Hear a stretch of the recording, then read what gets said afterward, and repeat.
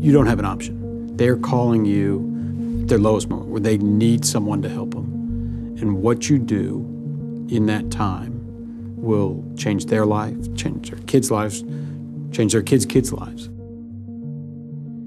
Losing is not an option. I want that pressure. I thrive on that. I thrive on knowing that, hey, if you are a big company and you're not gonna do the right thing by my client, then you're gonna have to answer to me. I work just as hard today as I did when I was first starting out. I've got just as much desire to help my clients, and maybe more, because I've seen firsthand what companies will do to avoid responsibility, avoid taking care of people. And when you see that, it makes you mad, it makes you angry. You don't get used to it. It's not like, oh, I've been in the burn unit 25 times, or I've seen someone who's paralyzed this many times. Every time it's that same feeling of sadness for the family, of anger at what the company did, and of responsibility.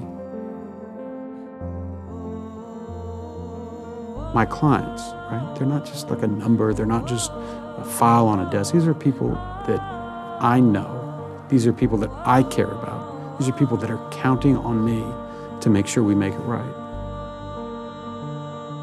My clients are counting on me, and I'm not gonna let them down. That is what's important. And it's also satisfying to look at the face on the defense company, on their lawyers, on their company representative, and see them have to make the phone call. The phone call to the CEO or the board of directors to say that we bet wrong. We made a big mistake here. And that hopefully the jury verdict sends a message to them to not do this again.